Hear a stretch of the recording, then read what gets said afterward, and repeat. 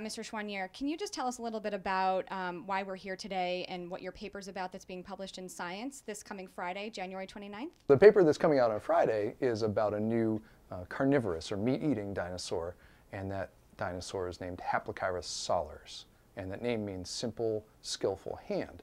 And what's interesting about this animal is it's a member of this group of carnivorous dinosaurs called the Alvarezsauroidea.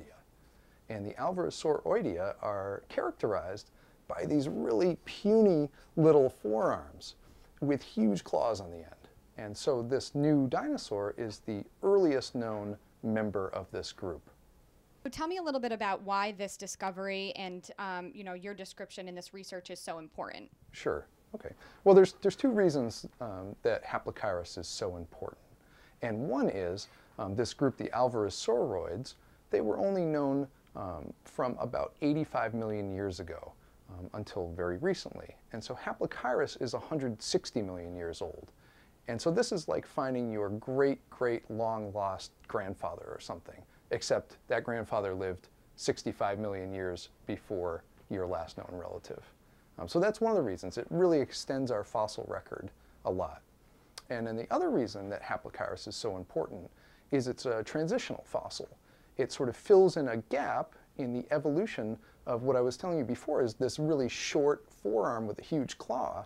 Well, Haplocheirus's arm is a little bit longer, and the claw is a little bit smaller, but we can still tell it's the first evolutionary step towards this bizarre short morphology, or this short shape that we see. And so it's a transition. We're seeing the first step in an evolutionary process.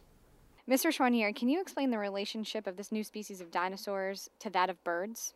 Well, this group, the Alvarezsauroidea, in addition to this really short, puny arm, they have a few other features of the skeleton that are really interesting. And one of the things they have is this really pronounced keel on the sternum. And actually, you can see this on the chicken right here. This keel here is a feature you see in Alvarezsauroids too.